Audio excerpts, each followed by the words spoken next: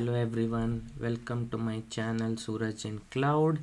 This is episode 2 of my new series EKS Tells, in which we are going to see interesting things, all things about EKS, which is Managed Kubernetes offering by AWS. In last episode, we got introduced to EKS, what EKS is, how it came into the picture, and now in this episode 2 we are going to see the architecture of EKS. So let's dive into it. So when we say EKS is a managed Kubernetes, that means the control plane is managed. Now what does managed means? So let's look into this diagram. As you can see, it says it is an AWS owned account. That means this control plane, you won't be having access to these machines because they are living inside the AWS owned account. Now inside this AWS owned account, they have a EKS managed VPC. That means if you spin up your EKS cluster, it will be having its own dedicated VPC in which they will run control plane and require components such as etcd in individual availability zone. Now this architecture has been done in order to provide highly available and secure sort of control plane. Now when we say control plane here, that means these are the components such as API server, scheduler, and kube control manager, right? And this is etcd, which is a key value store and which stores all the information in the Kubernetes. Now along with this, when we say managed Kubernetes, means AWS manages the scaling of this control plane, configurations, the backups, patching of the underlying machines which are there, upgrades, everything is taken care by AWS. Now let's quickly recap. As we said, it runs an AWS own account in their EKS managed VPC.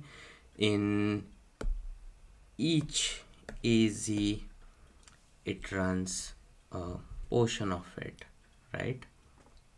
Now this is more about control plane. Like when you actually try to spin up the cluster, this is what has been created under the hood, which we can't see. All we get is one endpoint to which our data plane, and we as a user can access it, right?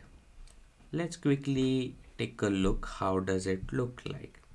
Now we took a look at this component at the moment, which was the control plane etcd, which is an AWS own account for which we don't have access, right? This one. Now after this was just the control plane, but where's the data plane? Now data plane will live inside your own account, which will be in your own control.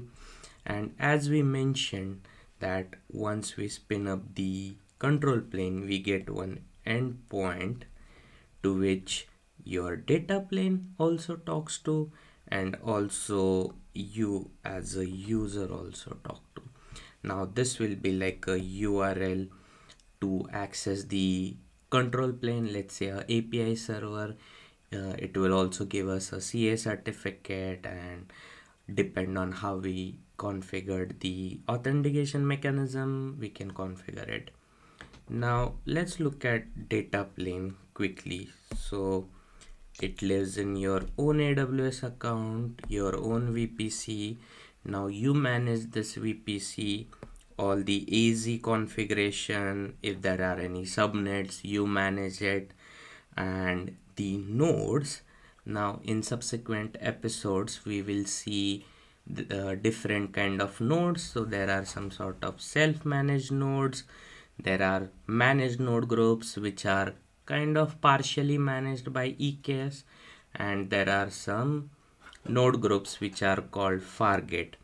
Now there can be a different use cases in terms of if EKS is on outpost or if EKS is as a part of EKS anywhere, but we'll see that later.